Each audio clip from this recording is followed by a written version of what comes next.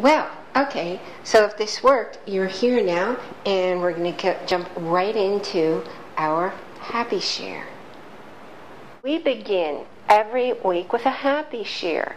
See, we have a habit, most people, many people, far too many people, have the habit of looking for what's wrong in their life, of looking for what's missing, of looking for what's lacking. And there's this huge thought form out there of lack. Well, because it's so big, people who don't think, which is 95% of people, buy right into it. And so it spreads bigger and bigger and bigger. That's why so many people who think that they don't have and can't have and don't deserve. So by focusing on things that make you feel good, things that leave you feeling at peace, calm, with a smile, not just on your face, but in your heart, that's what a happy share is. And I have a pretty wonderful happy share this week. I have lots of them. And this one is, last night I was working on my computer, and I'd been having problems the last few days with it. In fact, I was thinking about pitching a tent outside the Apple store because I was going there every day. Thank goodness it's not far away. Anyway, my happy share is, last night my computer did a major crash. The last time that happened, I had a PC. The blue screen came up, and what had happened was the hard disk had fried, and I got really scared. Fortunately, I don't let myself get too upset for more than a couple minutes, and I realized whatever it is, I have my whole computer system backed up.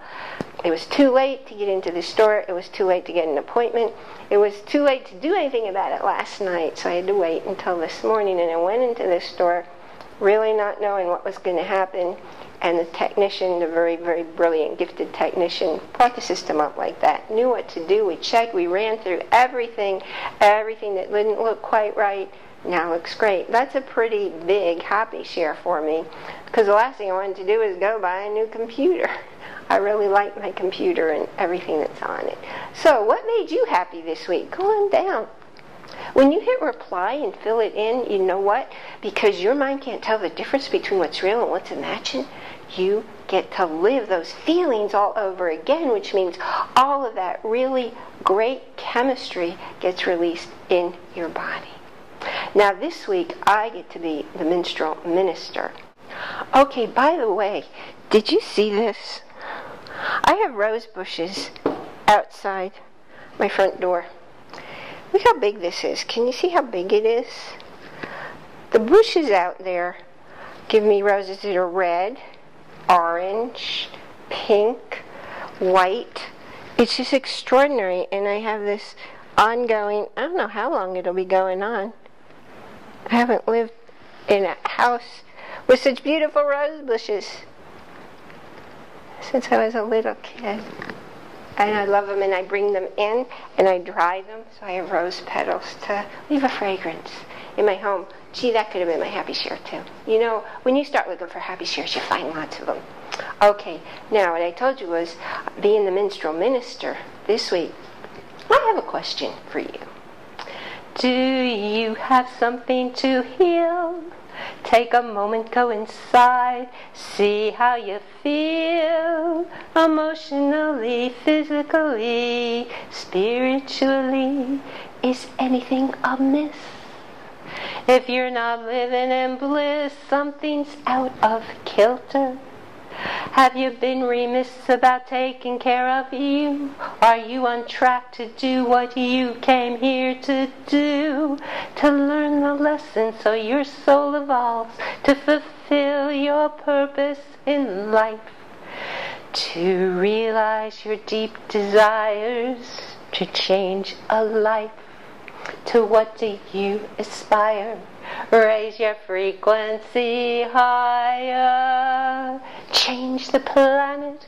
Make a difference for you. When you do, others will change too. But nothing will work unless you first take care to make the connection with you, the true you. Not talking about that chatter in your head, not referring to your belief systems, otherwise known as your BS. Your ego seeks to keep you less than what you came here to be. In fact, it will keep you stuck in the muck of your comfort zone, afraid to step out on your own and connect to the true you. Discover all about the most important person, you. Do you love you? I surely hope you do love you.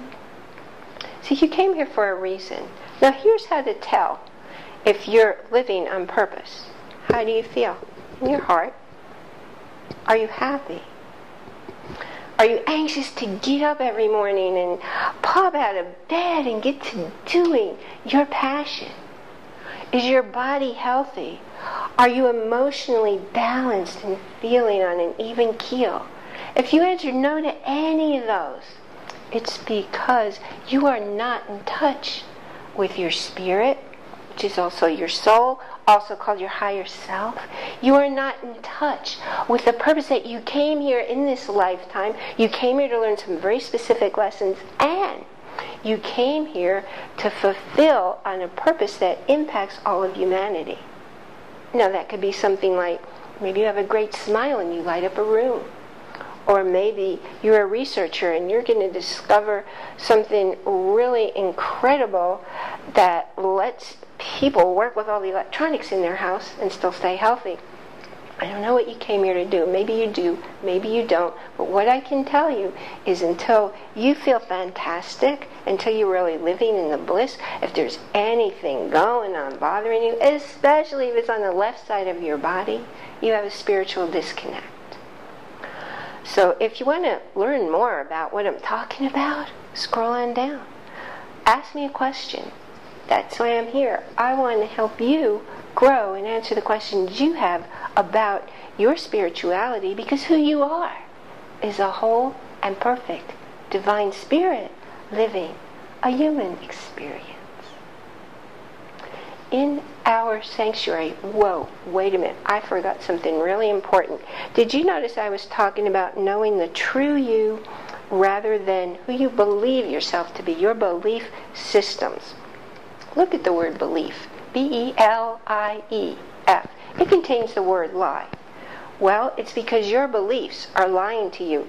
Your beliefs aren't even your beliefs. Your beliefs happened when you were a little kid, because up until the age of 7, you didn't have the capacity, you didn't have the ability to filter out what people were telling you. So you took on the beliefs of your parents, of your siblings, of whoever was taking care of you, of your teachers. And those voices play in your head, and they're tapes, and you think they're your beliefs. And you're probably passing on your beliefs to your kids, to your friends, to others in your world. But they're just things that you made up, or somebody else made up, and you bought into. Here's how to know when it's a belief, because it's a lie. Because when you think about it, you feel an emotion. An emotion is a reaction. Reactions happen without thought, without consideration of any kind.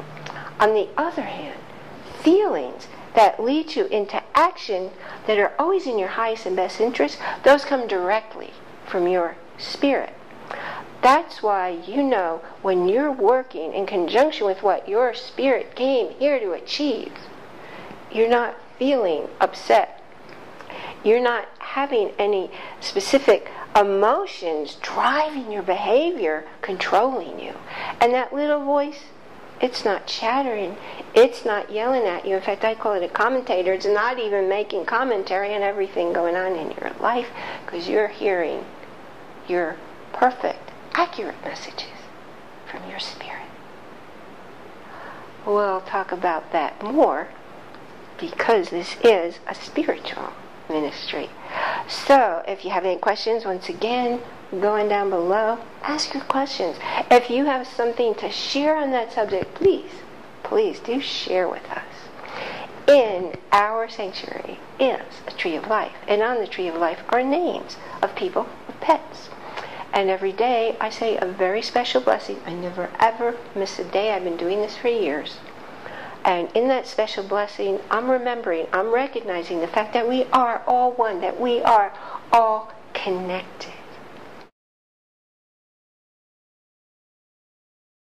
So when I say this special blessing every day, because I'm saying that the energy that's going through me is connecting to the other person, not down the road, not a few minutes later, not a few seconds later, but immediately.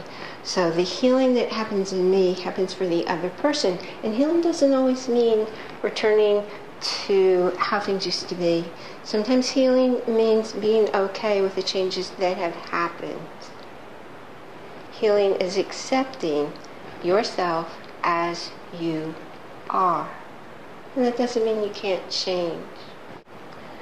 We also have a practice that you'll see if you're watching this on the website. If you look up there, you'll see a page, and it's called Holding a Space For.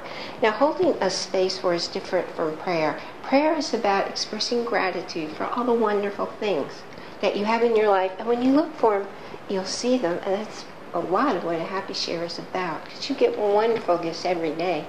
But if you're not looking for them, you won't see them. Holding a space for is when somebody wants to manifest something in their world. And it might be an opportunity to go someplace they've never been, or to live in a house they've never lived in, meeting a new friend. It might be a new job. It might be getting a new bike. It could be anything that you don't have in your life now that you want, and it has to be in your world. You cannot manifest in somebody else's world. If there's something you know somebody else wants, get their permission, and you know what, send them to this page and just tell them, scroll on down there, fill in a comment, let us know, and when it's down there, everybody will see it down there, and also everybody will see it up there on the page. Come back at least once a week, read through the names and what people want you to hold the space for, and just take a moment to make that connection for you. You don't have to know who they are or what they look like or where they live. You don't have to know anything about them, because their name and what they want, the universe knows, and the more people holding the space for them to make that real in their world, the sooner it's going to happen, if it's right for them and if they're ready and when they're ready to be the person who can live that way. Again, I'm so glad that you joined me here today. Please scroll on down and share this with your friends on whatever of the different media that you use. Get the word out. People don't need to live in misery.